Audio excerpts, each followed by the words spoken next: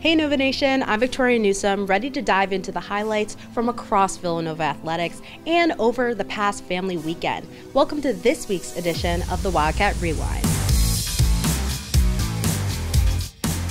In a race where speed meets strategy, senior Sadie Sigfstead started the season in style at the Nuttycombe Invitational on Friday, clinching the individual title and the 6K, finishing with a time of 19 minutes and 55 seconds. She outpaced 183 competitors by nearly 8 seconds, guiding Villanova to a 13th place finish against a formidable field that included 4 nationally ranked teams. Making her move around the 4K mark, Sigfstead showcased her knack for timing, unleashing a powerful finishing kick that left her opponents in the dust. We chatted with Sadie about her race experience. And Sadie joins us right now. Congratulations on winning Nuttycombe. I mean, your individual title, that's huge. It's a big deal. What does this win mean for you and your team moving forward this season? I think personally for me, it's just been a huge confidence booster. You know, the NCAA is at a new level now, you know, with just the depth it has. So I think realizing that I can compete at that top level with the best girls in the nation and, you know, really step up this year for my teammates and my coach, because she's been working with me for a long time. It means a lot to see that progress build up. And then for my team, I think, you know, last year wasn't great for us. We missed nationals, and I think the goal, coming off of last year and all summer, has been to make it. I really believe we are a top 25 team at least. You know, we have so much talent on our team, and all the girls have such good energy, and they really want to get after it at practice. And I feel like this year I've seen the best energy, and just everyone is full in. So yeah. I love to hear that you guys are all in. And what helps you guys get that togetherness? I mean, you have a lot of time together and you're spending a lot of time training and working on your endurance and speed. So can you share a little bit about what connects you guys together? I think this year we're just a lot more close-knit. You know, I've spent now 4 years with these girls, so I've had a lot more time to get to know them. But we spent a lot of time outside of practice. And then just all the runs together, you know, getting to know us. I think bringing in a huge class of freshmen has been awesome, because they're very outgoing, and I just like having younger faces on the team. So yeah. And what's a personal goal for you this season? I mean, I know you've been doing amazing and you have such a bright future ahead. So what are your just general goals? I think my biggest goal is to get the team to nationals. I really want to have a team there. It's way more fun having a box, and you know, the weekend is way less stressful when you got 7 other girls with you. But I think other than that, I'd love to be an All-American this season in cross country, maybe higher. I guess just take it races every race as I go. And then looking forward to indoor and outdoor track. You know, I would love to make indoor and outdoor nationals, but I don't like to get too ahead of myself. I'm just going to take it one weekend at a time. Yeah. Hey, we know we're going to see you there so soon. So thank you so much for your time, Sadie. All right, thank you. Appreciate Thank you.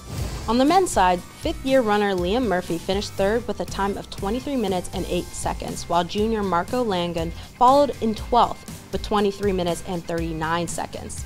Their performances helped the men's team to a 10th place finish, outpacing 7 other ranked squads. Your cross-country Cats get back to the hustle with the Princeton Fall Classic on October 18th.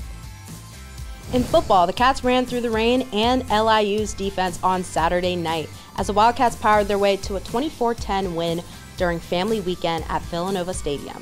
Running backs Isaiah Ragland and David Abbott drove the Cats' offense, combining for 3 touchdowns.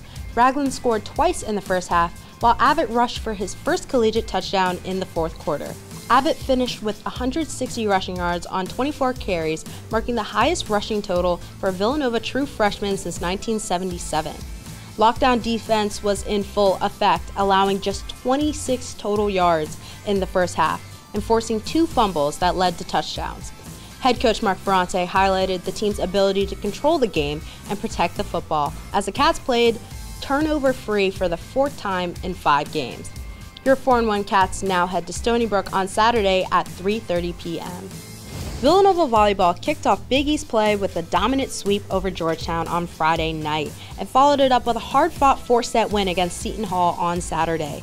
Taylor Jacobowski, fresh off reaching 1,000 career digs last week, led the way, notching double-doubles in both matches.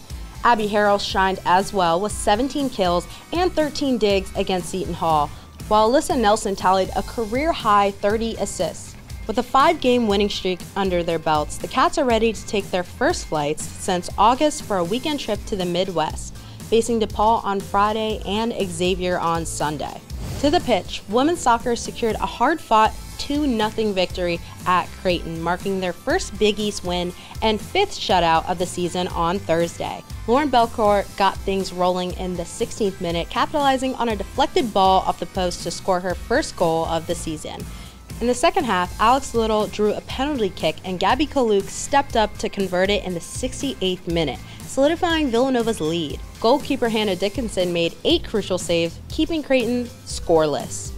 Fast forward to Alumni Day on Sunday, the Cats suffered their first Big East loss of the season at home, falling 3-0 to number 21 Xavier. The Wildcats faced an offensive challenge with Xavier outshooting them 24-9. They host DePaul on Thursday at 4 p.m. for a pink-out game.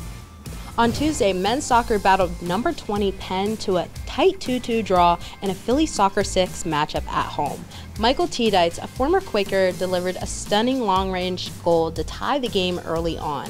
Jason Borgi grabbed the lead for the Cats in the 20th minute before the Quakers equalized 8 minutes later. On Saturday, they faced St. John's, taking an early 1-0 lead after Jorge Garcia's penalty kick. But despite a solid first half, St. John's rallied with 2 quick goals around the 65th minute, handing the Wildcats a 2-1 loss.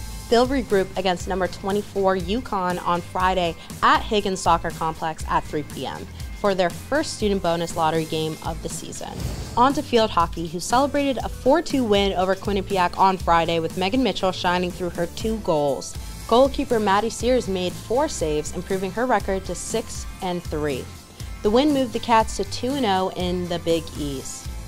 Villanova then faced a tough challenge against number 7 Iowa on Sunday and fell 2-0 in a hard-fought match. They now shift their focus to a trip up to number 11 UConn on Friday.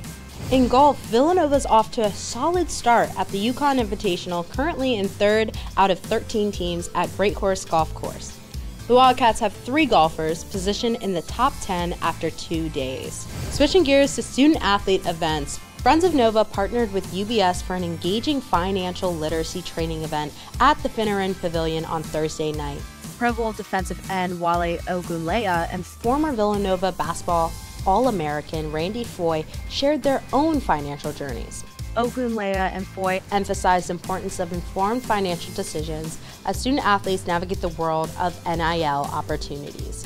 Hall of Fame coach Jay Wright expressed his excitement, saying, "I'm thrilled to be a small piece of this great opportunity." The event also featured a spirited finance quiz led by UBS Dwayne Hughes, where the Villanova women's basketball team and field hockey teams ended up tying for first. Women's basketball senior Brona Power Cassidy reflected on the event, stating, "Having something like this is a great first step." Overall, it was an engaging initiative that helps equip Villanova student athletes for success.